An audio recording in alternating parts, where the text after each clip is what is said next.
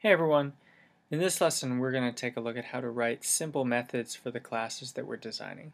And when I say simple, what I'm talking about are methods that don't have any parameters and don't return any values. So we're going to review our understanding of the purpose of class methods, and then we're going to talk about some strategies for figuring out which methods you should be using for a particular class. And then lastly we'll actually get into the nitty-gritty details of the syntax of writing class methods.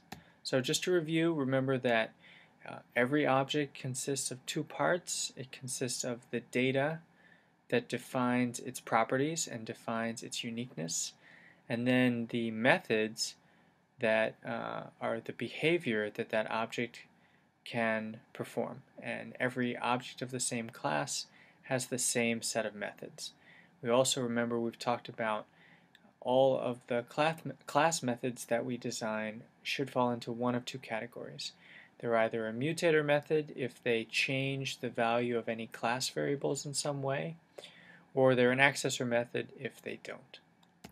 So as far as figuring out which methods you should include when you're designing a class, again, it's all going to depend on the scenario that you're trying to capture in your program. Even the same class name can look very different in different programs depending on what parts of the class you're trying to simulate. But in general, when you're designing a class, try to design the class so that objects of that class can be useful in a lot of different situations, not just the one very narrow usage that you're envisioning in the program that you're writing. You want to try to figure out all of the different possible kinds of things that someone might want to do with that object of that class, and then write a method for each one of those actions. A lot of times it can be helpful to think of methods as being like verbs. If we think about class variables as being the adjectives of an object, then the methods are the verbs. And you can take a look at the description of your problem and look for all of the different verbs that you see associated with a particular object. And the last tip, which can sometimes be helpful, is just take a look at your variables. A lot of times your variables will suggest to you what those methods should be. And in particular, remember that since your variables are private, nobody outside of this object is going to be able to figure out what their values are unless you include accessor methods to access those variables. So at the very least, you might want to include an accessor method for each one of your class variables that people might need to get the value of at some point. So here's an example. Suppose we're just going to create a bank account class. You can see a couple of examples. This isn't an exhaustive list by any means, but you can notice that on the left we have a set of 3 mutator methods that are going to change our bank account object, and on the right you see a set of 3 accessor methods to tell us information about the bank account. Notice that a lot of times accessor methods begin with the word get. That's not a requirement, but it is oftentimes a rule of thumb that we use when we're naming our class methods. Okay, let's get into the syntax.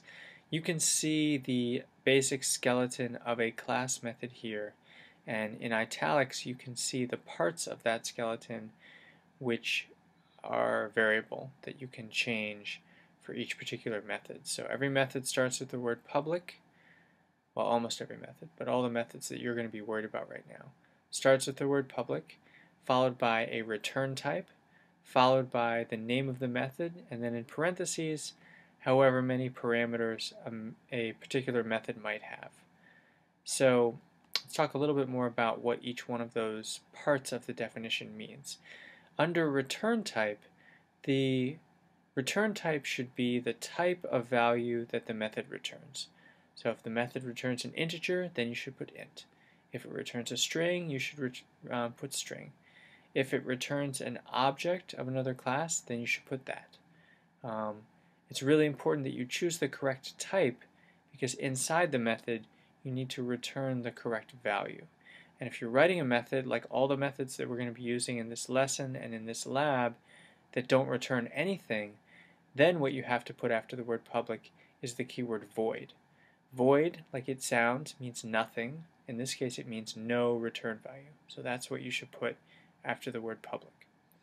As far as method names go, The rules for method names are exactly the same as the rules for variable names, as far as having it be all one word, having it only contain letters and numbers in the underscore, having it not be able to start with a number, and making sure that your method doesn't match a keyword that's already part of Java. So you can't create a method called return.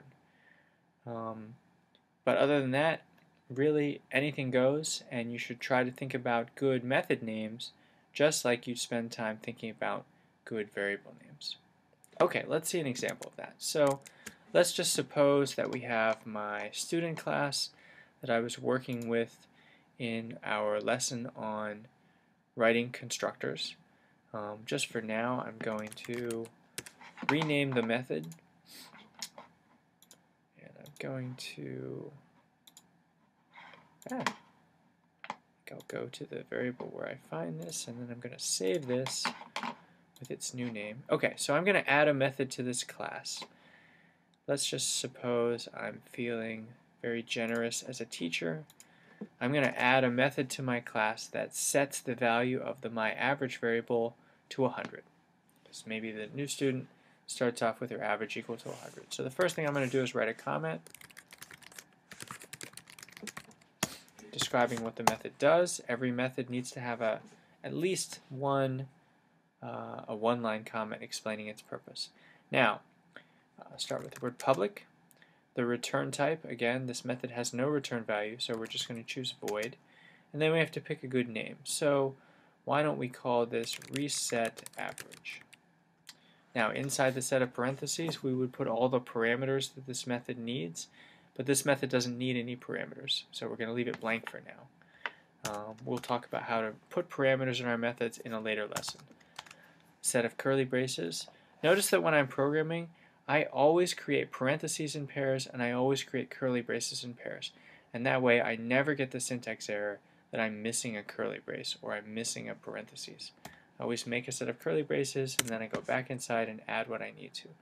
In this case, inside of our class method, we can do pretty much anything that we're used to doing inside of our main method.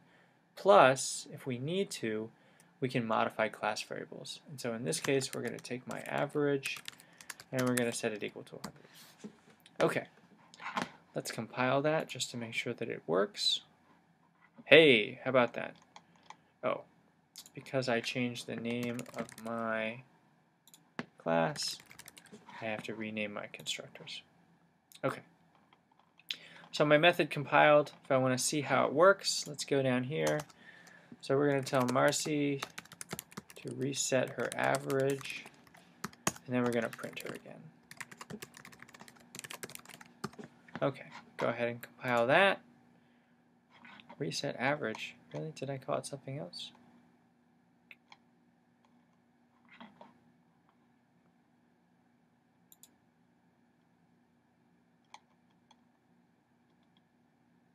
Yes.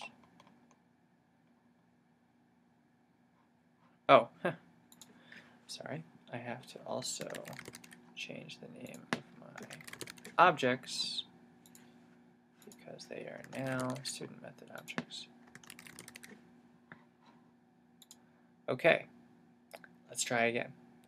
Now we run our program and we see that the first time when we constructed the object, average was equal to 0. When we called our method, we ended up with average equal to 100, and you also got to see a fun and exciting episode of Mr. Wister Makes Simple Mistakes. Just so you know, Mr. Wister makes lots of mistakes when he programs too.